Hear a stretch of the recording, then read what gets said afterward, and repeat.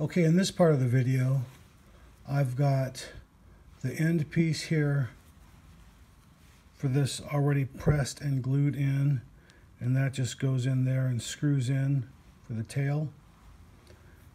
And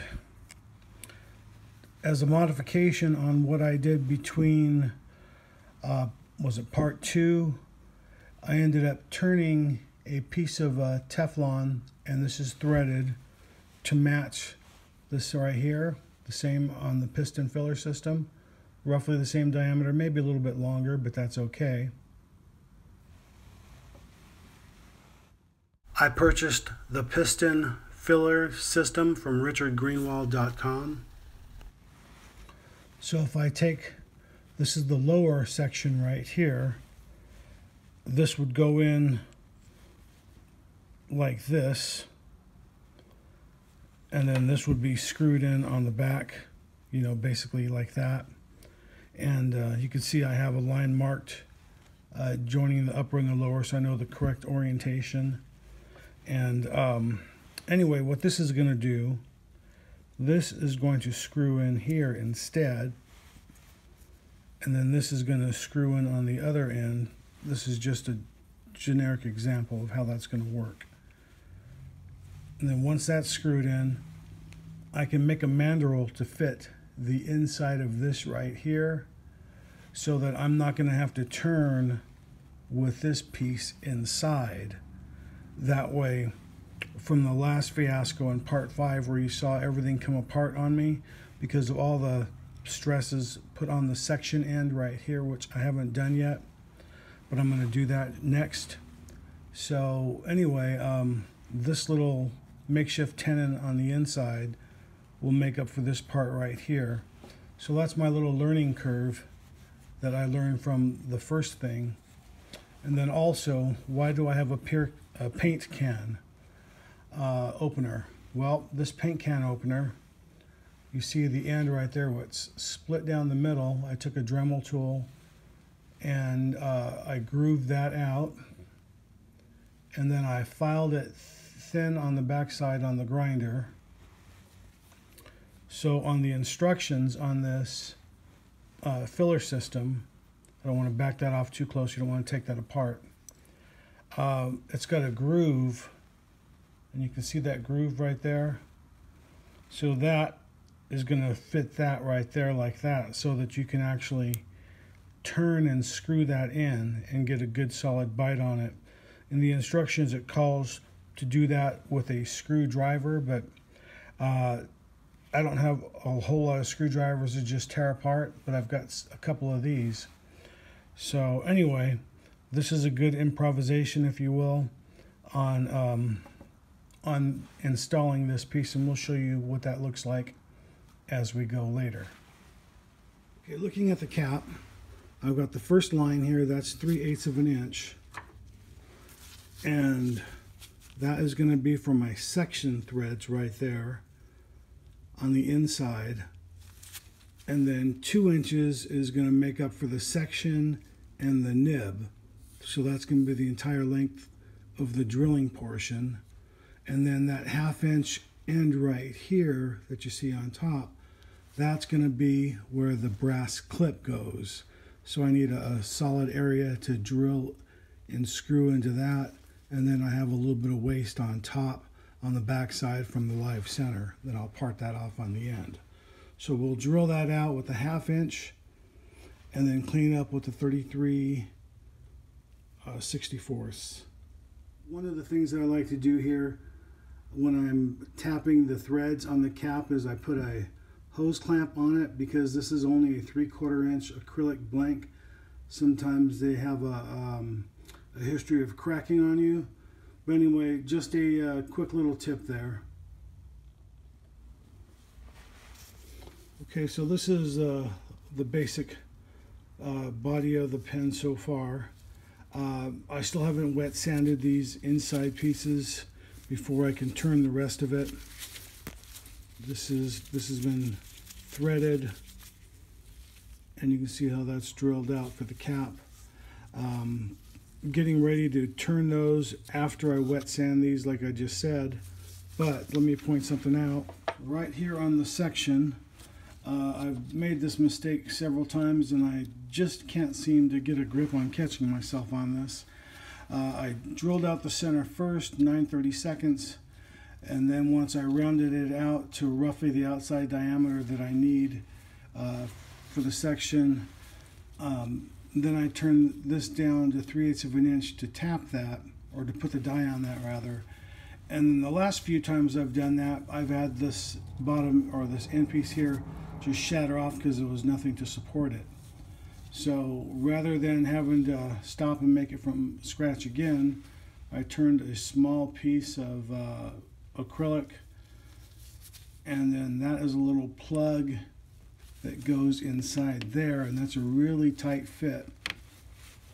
You can hear that.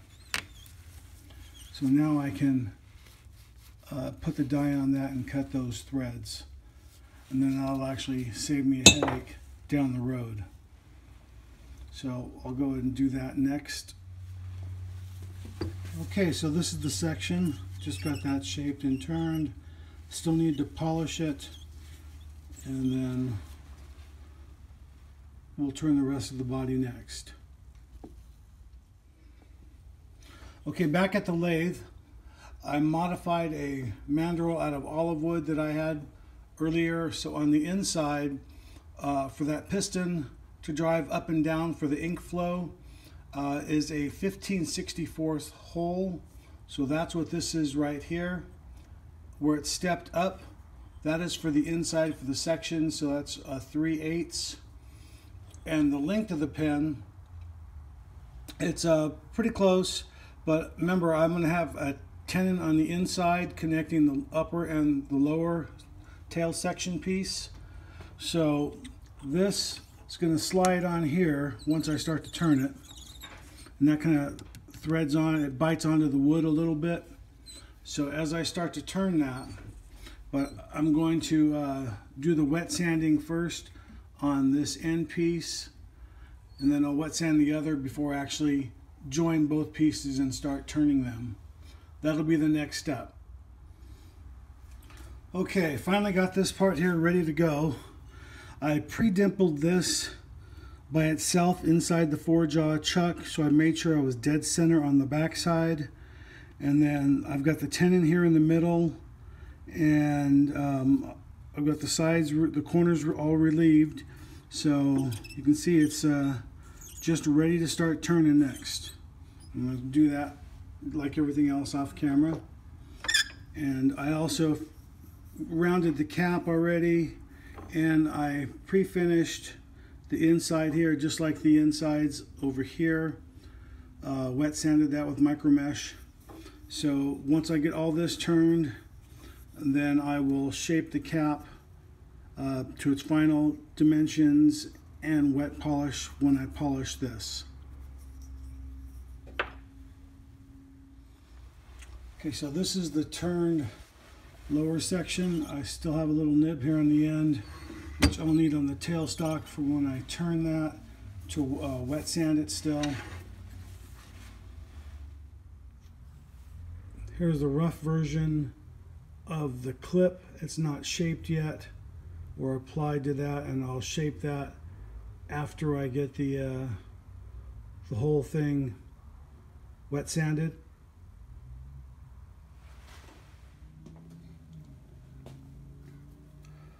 Okay, so right here, this is the lower, and you can see it's been shaped and polished.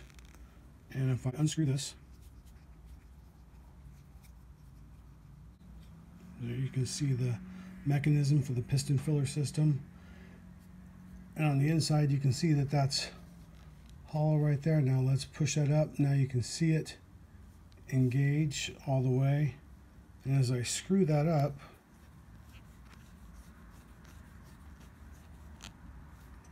you can see it all the way a little bit better right there. And there's a void in that area so that it creates the suction. Now, one other thing right here, you can't really see it, but you have to take my word on this, is that there is a 7/16 lip on the inside, about 1/16 of an inch down, and that is for this O-ring. and that sets inside there like that.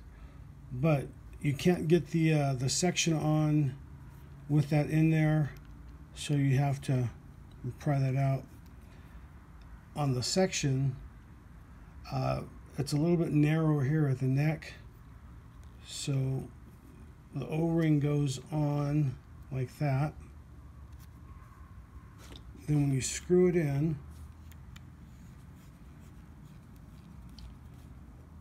you kind of have to work it in a little bit with your fingers, and then get it. Then it will start to seat.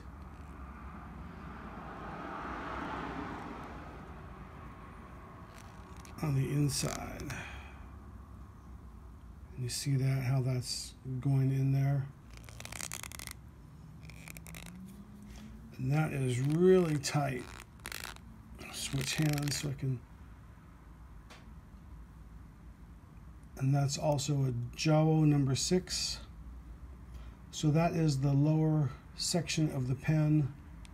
That fits my hand really good. And that is tortoiseshell. So for the cap, I've got this shaped. I just need to polish this still, and then that'll be the next step. Okay, so the pen is finally done, and you can see the cap on there with the clip. And let me unscrew that. I changed the tape right here a little bit. And then you can see the O-ring right there. And then now for the moment of truth, I've got some Waterman ink.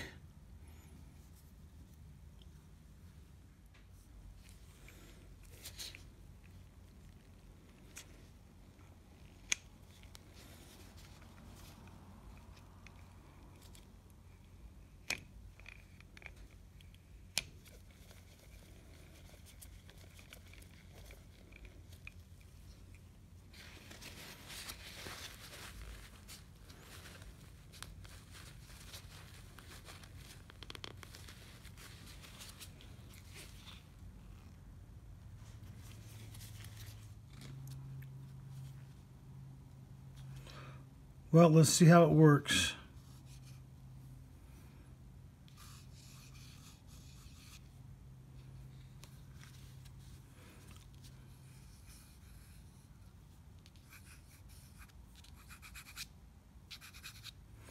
It seems to write, but I'm not exactly sure if that's only the ink that's soaking in the tip still.